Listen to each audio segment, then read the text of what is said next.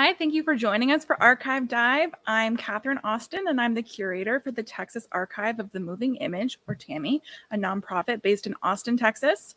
Over the last 13 years, our organization has partnered with the Office of the Governor's Texas Film Commission to bring old films and videotapes back to life. Our Texas Film Roundup program not only provides Texans with free digitization services for those films and videotapes, but also preserves and shares their uniquely Texas stories via our website, texasarchive.org. There you can watch more than 6,000 videos contributed by individuals and institutions from across the state. Archive Dive highlights the people and organizations behind the collections on view at texasarchive.org. With support from Humanities Texas, we will chat with contributors about their materials and discover more information about those videos and the Texans who made them. Tonight, we are watching selections from the Dallas Jewish Historical Society. Since its founding in 1970, the Dallas Jewish Historical Society has amassed an archive of more than 15,000 items, including photographs, personal papers, business documents, religious artifacts, and moving images that chronicles the Dallas Jewish community and its contributions to the city's growth and development. Joining us tonight for our dive into the institution's film and videotape collections is Dallas Jewish Historical Society archivist and volunteer director, Jessica Schneider. We have Jessica with us via video call. Good evening, Jessica. Good evening, Katharine. Thank you for having me. Well, thank you so much for joining us. This is a real treat. And as a heads up for anyone watching that has questions for Jessica during our conversation, Team TAMI is monitoring the comment section. But before we get started with tonight's program, though, Jessica, I wanted to see if you could tell us a little bit more about the Dallas Jewish Historical Society and its mission to preserve Dallas Jewish history. Absolutely. Our mission here at DJHS is to preserve and protect collections of written, visual, and audible materials that document the history of the Dallas Jewish community, to make these materials available to the public and researchers, and to keep the past as a living legacy for our community. And within that, too, our vision is to help connect present and future generations with Jewish Dallas. And so we started in 1971. We began as a subcommittee of the Jewish Community Center. A group of concerned citizens started seeing Jewish heritage be destroyed.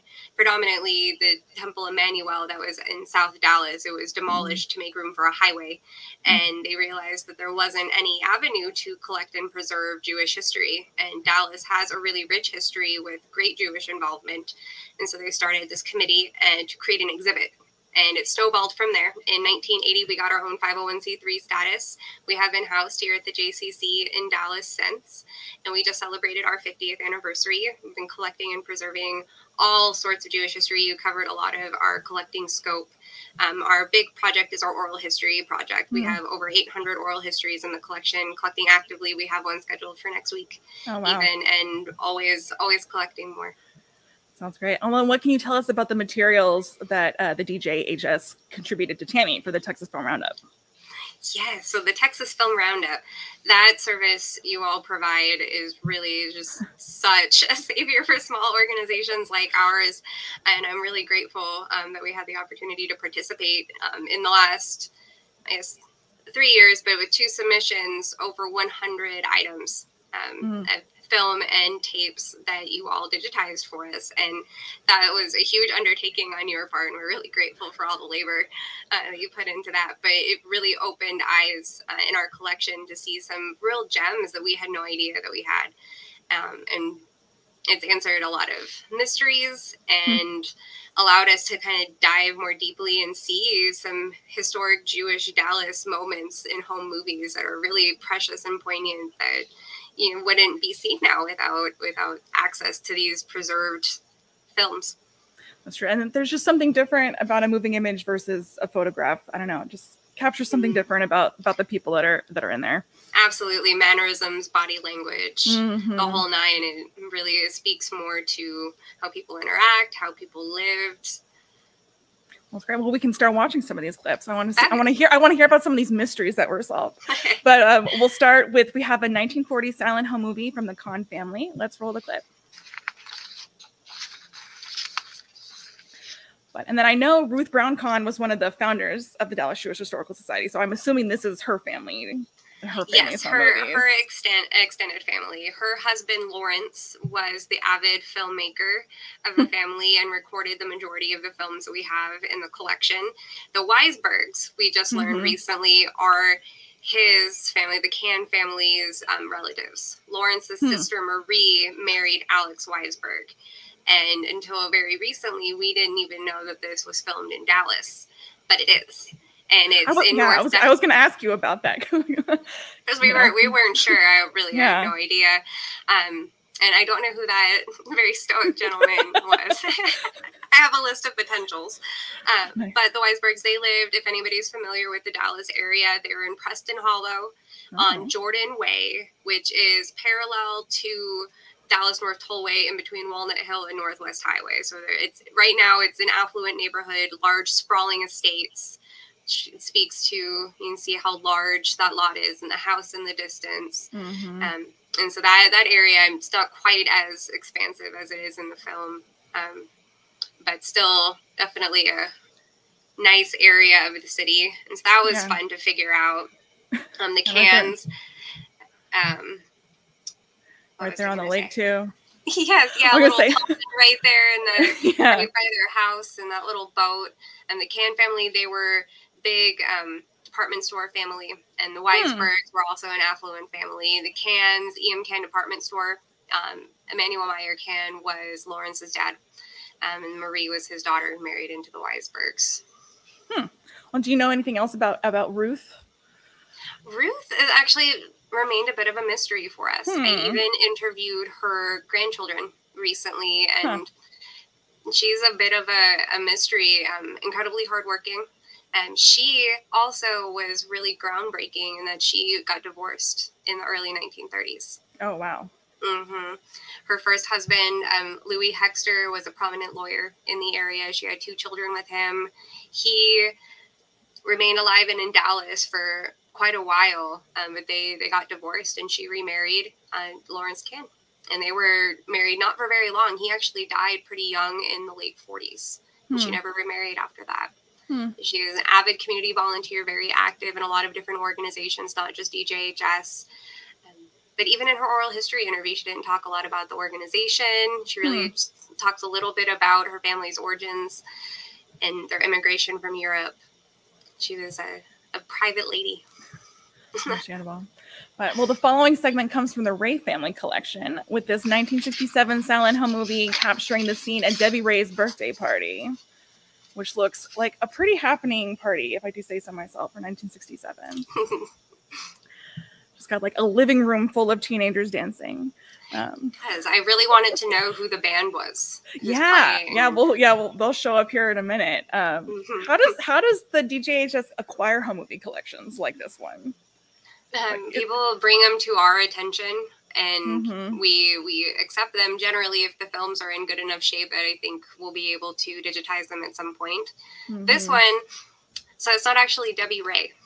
Okay. I reached out to the donor, and this family had found this collection of films at an estate sale here in Dallas, just over on Royal, which is one street over essentially from where we were located, and it came with a projector.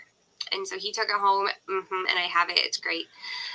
And watched some of these films and realized from some of the content that it was a Jewish family, and thought of us to preserve it. Oh, unfortunately, I have no idea who Debbie is, but she did have a really great 13th birthday party. She did. She really did. This is a crowdsourcing opportunity. If anybody in the Dallas Jewish community wants to help us out, identify some folks, you know who the band was, let me know. That would be great. Yeah, here we go. They look pretty great. I was going to say too. And that's not the only collection we've gotten from an estate sale recently. We have 2 others that have not quite as large as this one. It was a large film collection, but some odds and ends, photos from 1940s, photos from servicemen, confirmation classes from around that era too, that have been found at garage sales, estate sales, and things that community members have rescued and brought to us. That's incredible. Yeah, Tammy definitely has acquired some collections that way too, both ourselves or kind benefactors that have brought them to us. But next we have an oral history from the Michelle Sterner family collection. And in this segment, Alfred Sterner tells the story of how First Lady Eleanor Roosevelt arranged emergency visas for him and his mother to leave Germany in 1938. Let's roll the clip. By the time the Munich crisis came into being, my mother and I still didn't have any affidavits to go. And my father wrote us a letter saying, you have to go to the German consul in Stuttgart, which was a town 150 miles south of Frankfurt, where the American consul resided. And you have to register with him because they now have quota numbers. They will only allow a certain quota, a certain number of people, Jews, to enter the United States. The quota number we received was about 8 to 10 years hence. So with any luck, we could have gotten out in 1948 or thereabouts. We wrote a desperate letter to my father in New York, and he contacted another relative who had nothing to do with our first affidavits, because the affidavits that we got at first were from some poorer type relative who could only afford to guarantee 2 people. And my father drove to New Jersey with my brother and a cousin who took them, and found a influential, far-flung relative whom he didn't even know. But my brother apparently made some urgent appeal to him to contact someone in the government to make a provision to get his brother and his mother out of that place where we were. And through some effort, they got to contact Eleanor Roosevelt. And when she heard that a family was separated by a quota system, she absolutely flew into a rage. And we had an affidavit to come over immediately within 4 weeks of the time they contacted Eleanor Roosevelt, or this man who had a supermarket in New Jersey someplace, who obviously knew her. Contacted her, and we got an emergency visa to come to the United States. And that was in November of '38. Just an unbelievable story. And he eventually settled in Dallas. And I want to know, what do you know about sort of the movement of Jewish immigrants to Texas? You know, was Texas a popular destination? Yes, actually, both through the port of New Orleans and the port of Galveston, there were several different influxes, especially sort of at the beginning of World War II, before really the height of the atrocities. There was a huge push to get refugees into Texas, and a lot of our prominent families that are in Dallas, that have been in Dallas for generations, came through Galveston.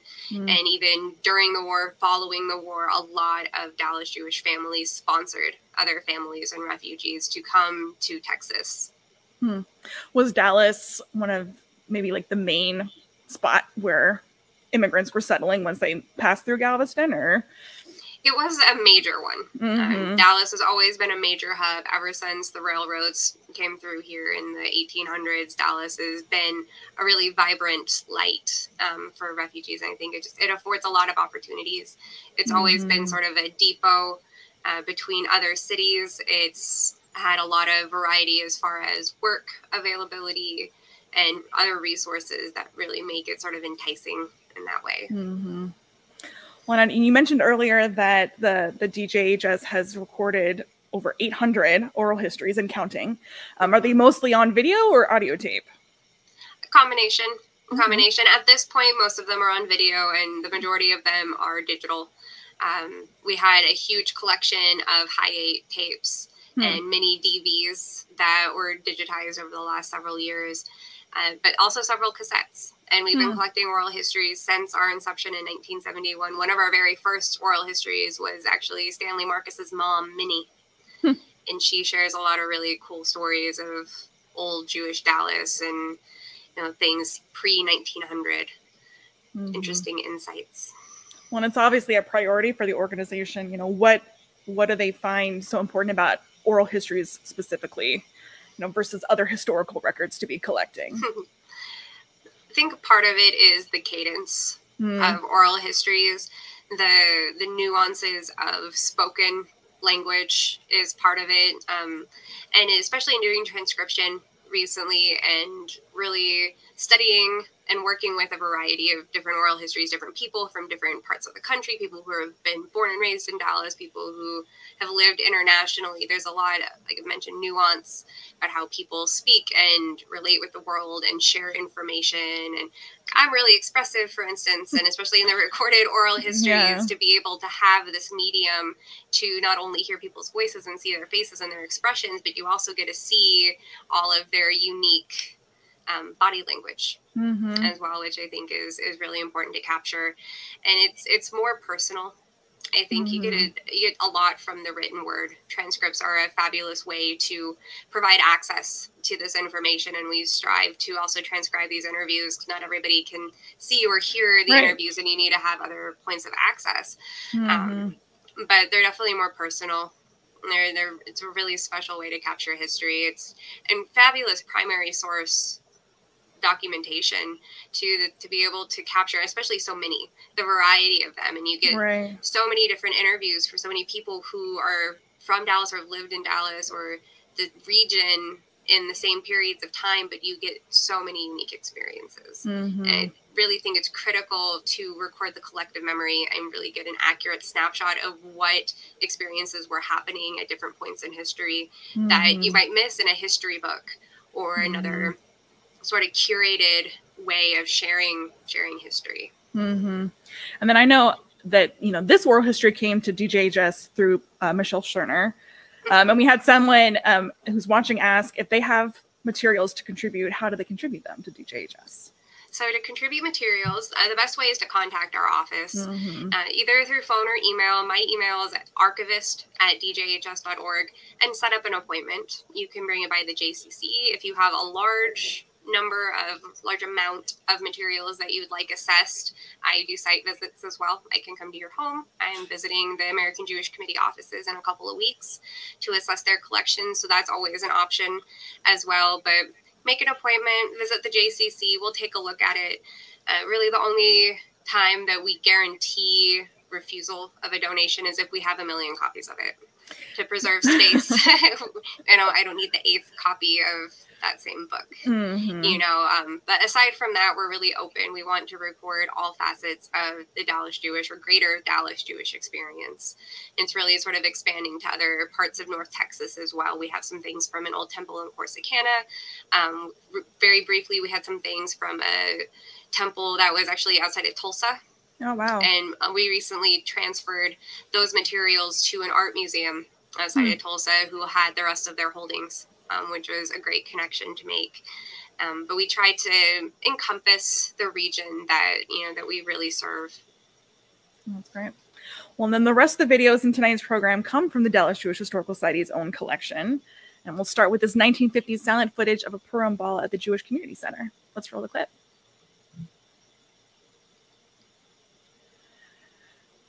But now, what does the Jewish holiday of Purim commemorate? The Jewish holiday of Purim commemorates, I just lost the word, freedom from a tyrannical king, if I remember correctly. And so it's a time of frivolity and celebration, and there's costumes and noise making and good food to eat and parody. One local temple recently did a rendition of Shrek as their Purim play. I thought that was really funny. Similar themes through Shrek, as you get in the whole story of Purim as well. And hang on, I have notes. Well, yeah. Now here we see sort of like a parade of women getting crowned. Yes, that is Queen Esther. So Purim balls, they do date back centuries. Oh, wow. From the mid-1800s. They started in New York, and they've been celebrated in synagogues and Jewish homes. Purim has dating back from the 4th century. And the balls are a more recent thing for sure. And so the original origin story is detailed in the book of Esther. Esther was a concealed Jew who becomes a queen and ultimately decides to divulge her heritage to her husband, the king, when she learns one of his advisors plans to eliminate the Jewish community in Shushan. So this dates back to the 4th century. And so Esther, one of her king's advisors, was going to eradicate the Jewish community in this little town. And so she decides to share her Jewish heritage that nobody knew about to then save her people. And it worked. Her king took her side instead of his advisors, and he was cast out, and the Jewish community was saved. And so that is why Queen Esther is so important in this story. The first balls happened, I had to research this, so we weren't really sure. It was a way to secure a place in the upper social echelons in New York City, and also get charitable donations for Jewish organizations. And so they were deemed fancy dress balls. And that was a way to say that there was going to be costumes. So I guess costumes were frowned upon back in the day in New York City. So they said fancy dress. It was the low-key way of saying that you could dress up all crazy. And dress up in costume. Mm-hmm. Love it. Have you guys been able to identify anyone in that footage? No. We had someone, we had someone asking if one of the people was Ruth Andres, and it's like, I don't know. You'll have to tell us. I will ask her. One of her children is on our board. Oh, excellent. I haven't had them watch yet, but I had several people who have been in Dallas for their whole lives, who were in the generation who might have actually participated in that ball specifically. And no one's really been able to tell me too much. It was donated to us by Sam Barshop, who was a prominent businessman here in Dallas. And I have a theory that Prince Purim is Sam Barshop. I haven't found anything conclusive, so I can't say for sure, but it might be Sam, and that could be why he donated it to us. Yeah. That'd be cool. You'll have to let us know if you confirm these people. We can add them to the video descriptions for sure. Yes, I certainly will. I would love to know as well. But and then we remain at the Dallas Jewish Community Center with our next film. This silent footage captures the dedication of the Julius Sheps Community Center pool in 1959. Let's roll the clip.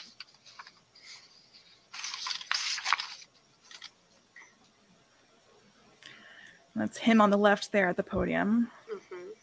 But who was Julius Sheps? Julius Sheps was a very well-known, very well-respected businessman in the Dallas community.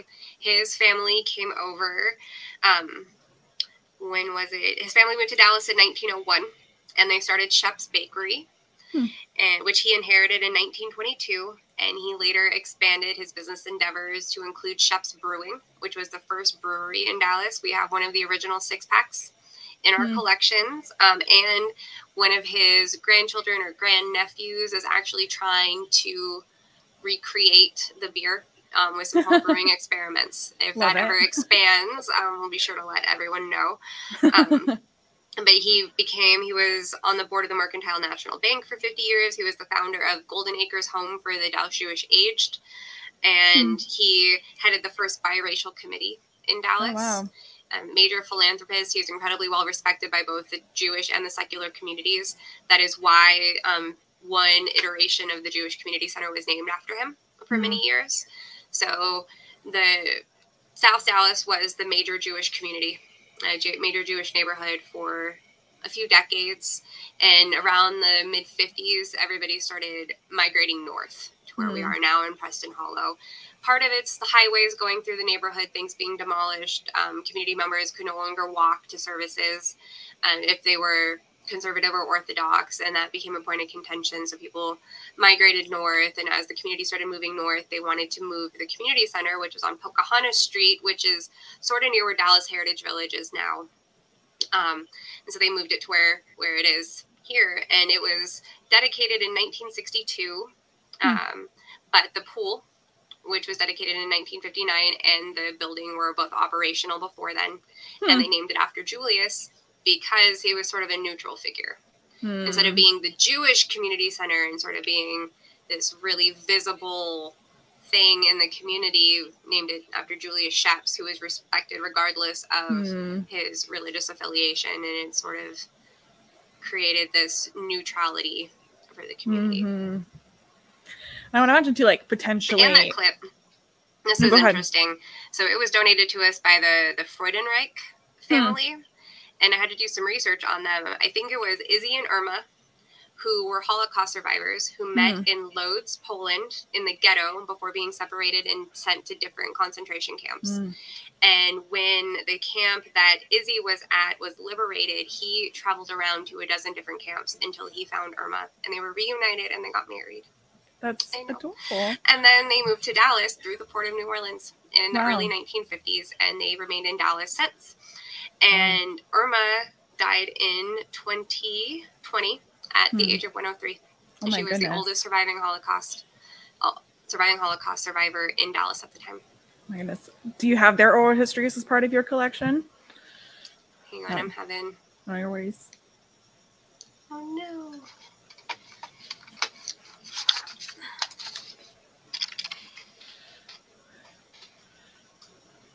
You hear me? If all else fails, Jessica, I can type questions to you and we'll make it work that way.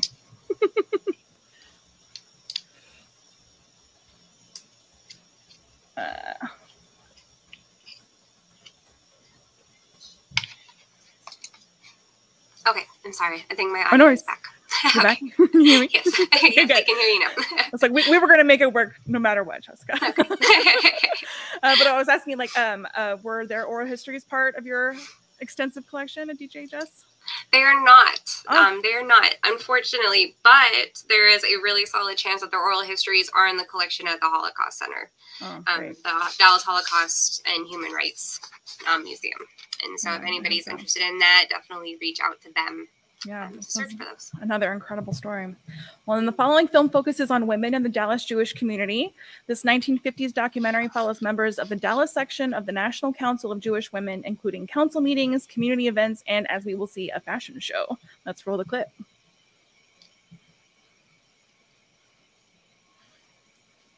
I can't wait to show some of these fashions. They're fabulous. But that cape she's wearing is also fabulous. It is, and those gloves. And I would say, for various reasons, we do not always see how women participate in and even lead community organizing efforts. But I would say, like, the Dallas Jewish Historical Society is certainly a great example of the important role that women have played, being founded by two women, Ginger Chesnick Jacobs and Ruth Brown Kahn, as we mentioned earlier. What can you tell us about the contributions of Jewish women to the Dallas Jewish community, as well as the growth and development of Dallas overall? A big question, I know. A huge question, but a very important one, and one that definitely bears discussion. So the National Council of Jewish Women specifically, they're incredible. The Dallas chapter specifically celebrated their 100th anniversary not too long ago. They utilized our collections to help source a lot of materials for their book. And it was really great being able to collaborate with them on that process. But the Dallas chapter started CASA, court-appointed advocates for children. And that's its own organization now. And it's national. And it started in the Dallas chapter here. They started HIPPY, which is a homeschooling curriculum system for preschoolers. And they help so much. It really is just an incredible organization. And so many national initiatives now have started in these little grassroots chapters. And it's been around for, well over 100 years now. It started in the late 1800s elsewhere. And for DJHS and the Dallas Jewish community at large, women run these organizations. And the professional volunteerism of these women, especially in generations past, the housewives and stay-at-home moms who raised families, and some of them also had full-time jobs, but then also run these organizations, and they drive so many initiatives. As you mentioned, our two main founders were women, and our founder, Ginger Jacobs, she raised 4 kids and wrote multiple books, wrote one with her husband, did a whole bunch of her own research, got a master's degree, was on her way to a PhD, and did so much, and just preserving the Dallas Jewish history, and Ruth as well, and so many women who are on our board now and have participated in the organization. A lot of our oral histories were recorded by the same group of women over a couple of decades who are incredibly dedicated, and they're the ones who find the time and can juggle all the balls and the plates and can make everything happen. No. Well, here we saw them doing some community organizing via a fashion show. What does Jewish community organizing look like in Dallas today? Jewish community organizing is a lot of meetings and committees. Yeah. But a lot of the same thing. People get together, they talk about what's important to them and what they want to accomplish, and nothing is out of reach. Nothing is out of reach, depending on who you know, who you're willing to talk to, and what kind of work you're willing to put in. And the women that I work with, and men, but the women I work with in this organization, and it's a lot of really strong, powerful women who are really behind a lot of this. You can accomplish anything. All right. Well, we're going to close this evening's program, as well as the 2022 Archive Dive season, with a look at something that will soon happen across Texas classrooms in the coming weeks, which are end-of-year celebrations. This adorable silent footage captures a class holiday party at Frederick Douglass Elementary in 1973. Let's roll the clip. I couldn't get over how cute this footage was. They're adorable. You're so excited. But, something tells me the classroom holiday celebrations have not changed that much between 1973 and 2022. This is certainly what they look like for me. But we'll see later they have a piñata, which seems very particular to the Southwest. Oh, definitely. But this is my favorite. They just surround the teacher and he gets in on the dancing. But it's too cute. Yeah, he's getting down. Look at that. even the camera person is getting involved, shaking it there. But this is one of several films documenting Frederick Douglass Elementary in the DJHS collection. Do you know how the organization acquired these films? Does the school have a connection to the Jewish community, or? Not really that I can find, honestly. So there's one little breadcrumb that might answer it for us, but it's honestly a little bit of speculation. I can't find any real clear connection between DJHS or the Jewish community and Frederick Douglass Elementary, except that I have one photo in the collection of this woman named Edith Salzberger with two students who were Frederick Douglass Elementary School students. And from what I can tell, they are not in this clip, and so I'm not sure if it's connected, as I mentioned, but it's the only other item in the collection that's related to Frederick Douglass Elementary. Edith Salzberger was pretty cool, though. She was a pioneer in art therapy. Pardon me. Working mainly in Washington, D.C. and Connecticut. Total pioneer for the whole art therapy field, and the importance of harnessing art to process all sorts of emotions and different developmental challenges. And she moved to Dallas in 1966 when she married Henry Salzberger, who was her second husband. And when he passed in 1994, she moved back to Connecticut. I'm sorry, excuse me. No, fine. So another mystery. Another mystery. I don't know. Maybe she's the person behind the camera, which is why she doesn't show up. But just go. But very cool. But no, those are some of the coolest things in the collection. There's some great Frederick Douglass footage. Okay, we're all good.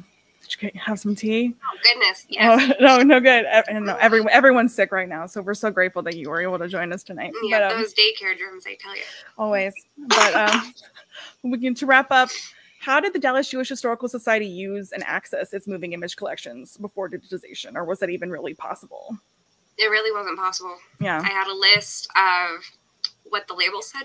And for instance, too, the Alfred Zerner interview was labeled as Daddy's tape. So I honestly didn't even know it was his oral history. I was expecting some sort of random home footage or, I mean, goodness knows what. And so the wealth of knowledge you gain by digitizing and preserving these films is, it's indescribable. Because we really was no ways. We had that one projector we could watch some of the 16mm films on, but I mean, they're clunky and difficult to set up, and I don't have a lot of knowledge with those projectors, and honestly, I don't want to damage the film, and so I was apprehensive to even attempt to use it in that way. No, they were just tins sitting on our shelf, and we knew they were here. Yeah. And now they can actually be utilized. Yeah, I was going to say, has the organization done anything different with them now that they have been digitized? Yes. They've been digitized, and we have featured collection pages on our website where you can watch the Ray family films, which I now need to find a different designation for since they're not actually part of the Ray family, even though the Ray family saved them for us. Sure. They can still be their collection, and we just can just change how they're described. Exactly.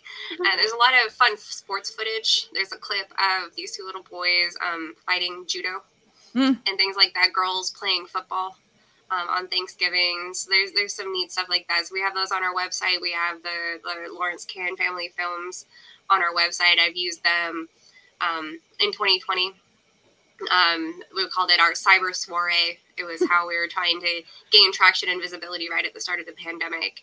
And we used those clips to bring traffic to our website and to our YouTube pages, and really fun. I mean, who else gets to see home movies from the 1940s? Yeah. You know, and to have access to that and to really be able to utilize, you know, and almost be a part of the experiences of our community members from back in the day is really a special thing. And we try to share them and utilize them as much as possible. And one other film, or an oral history that you all digitized for us that was hidden on a VHS that was even improperly labeled. And we found out later, her name is Regina Pierce. Her relative, well, they had one relative who was a pirate, which is another story for a different day. But they did have one relative who was in the Alamo. Oh my goodness. As well. And she shares a little bit of that in the oral history. We never would have had that tidbit of history unless we had had the opportunity to work with you all. Yeah, talk about Texas history. Well, I would say, regional community archiving is central to the missions of both of our organizations. And I think that's one reason why we worked as partners, such great partners for the Texas Film Roundup. And as I mentioned earlier, the Dallas Jewish Historical Society has already collected and preserved thousands and thousands of items. And you're going to keep collecting them into the future. But if I may, to close out, what value do you see in preserving moving images specifically? The value in preserving moving images is, oh goodness, it's almost too great to even describe. As I mentioned, the same reason I think the oral histories are so important, because you see so much more than you do in just photographs, than you do in just audio clips or just in written exchanges. Be able to see, well, and you also get to see the quality of the technology, right, and how that changes so drastically, and that's huge too, to see how far we've come as far as technology is concerned. But to really, you get to be in, it's such an immersive experience. It's like going to the movies, but on a different scale, right? For preserving history, you get to immerse yourself in the experiences and lives of the individuals in those films, and you get. It's a different experience. There's a different weight to it that I think is just so critical to really knowing the true experiences of the lives that we're preserving. Well, I agree. Well, thank you, Jessica. We are so grateful that the Dallas Jewish Historical Society shared these collections with us and our audience as a contributor to the Texas Film Roundup program. And it was a special privilege to talk to you about a few of them tonight. And as you continue to get more, I hope that you guys continue to send them our way and continue to expand this collection too, because I can only imagine what else you guys might find. Oh, absolutely. The second I have more for you all to help us digitize, you will be hearing from me. Oh, sounds excellent. I can't wait. Thank you so much for having us. This was so much fun. Well, thank you, Jessica. And if you enjoyed learning about these films, please consider sending us a tip, especially today for Giving Tuesday. Your financial support is crucial to our work and tax deductible. Make a gift and help us meet our goal of raising $10,000 for Giving Tuesday. We take donations via texasarchive.org/support-us, or you can text Texas Archive to 44321. Archive Dive is made possible in part with a grant from Humanities Texas, the state affiliate of the National Endowment for the Humanities. Good night, everybody. We'll see you in 2023.